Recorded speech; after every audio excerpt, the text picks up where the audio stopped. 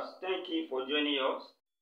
Here we want to solve this problem, and let's change 4 here to 2 raised to power 2, then raised to power a, then minus 36 change to 6 raised to power 2, then raised to power b equals to 28. And from here, when we apply the laws of indices from here, we can interchange what we have there and say this will be a can come inside, because when we have a raised to power m raised to power n, this will be equal to a raised to power mn, which can also be written as a raised to power n multiplied by m.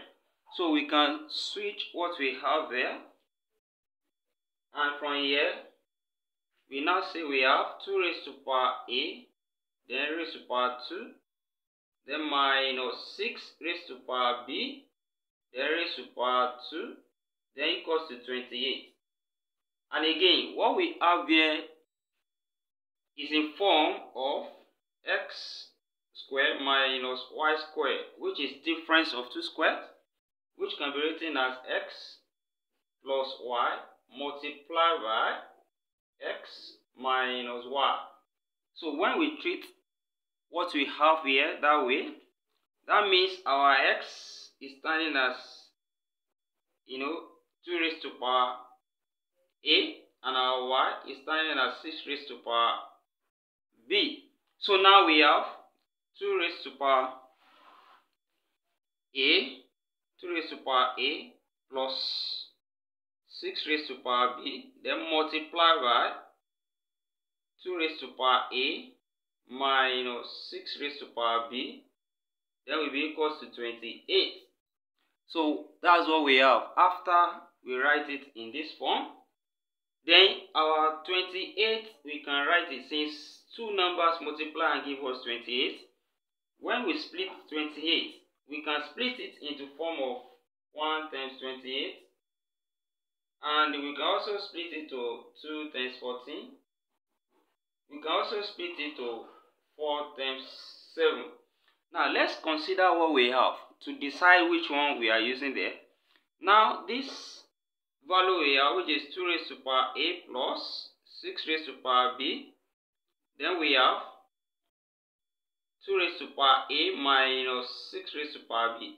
Now clearly from here, we have the same numbers, 2 raised to power a, then 6 raised to power b, and the same thing here.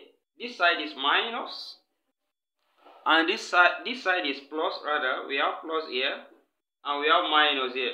It means that the first value here will be greater than the second value. So we have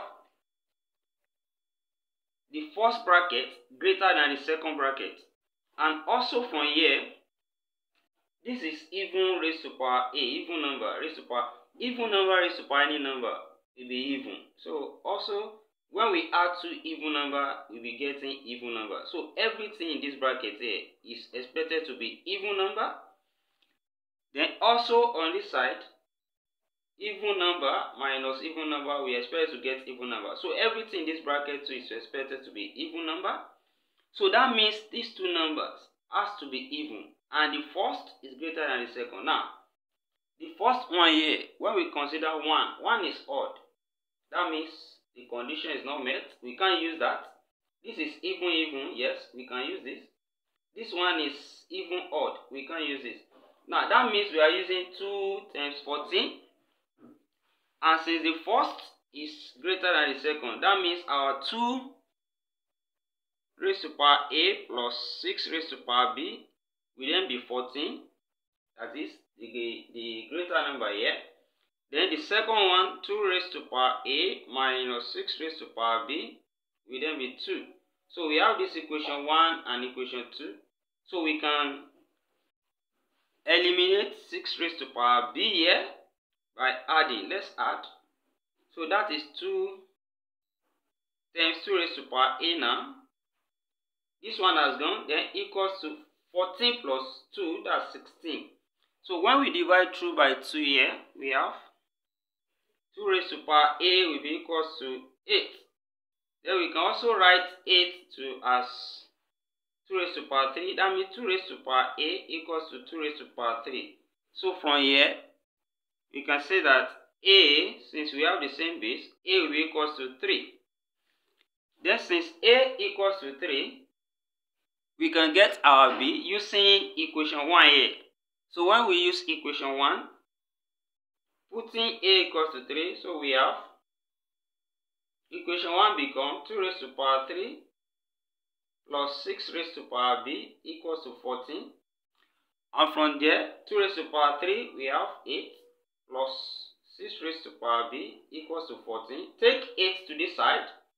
We have 6 raised to power b equals to 14 minus 8, which is 6. And we can see that this is 6 raised to power b, and also this is 6 raised to power 1. That means our b here now is the same thing as 1. So we got a equals to 3 and b equals to 1. And we can check from what we are given. We can check whether we have the answer that satisfies the equation given.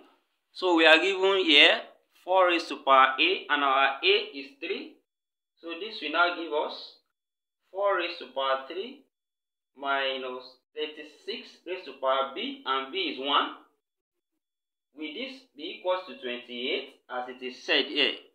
Will it be equals to 28? So let's confirm whether it's 28. Now 4 raised to power 3 is 64, then minus 36. So is it giving us 28? Now when we test this, you subtract and you discover that 64 minus 36 will give us 28, and which is equals to 28. Therefore, the solution are a equals to 3 and b equals to 1. And this is the end of the solution. Now we say thank you for joining us. Don't forget to subscribe to this channel for more of our videos. See you in the next class, and bye for now.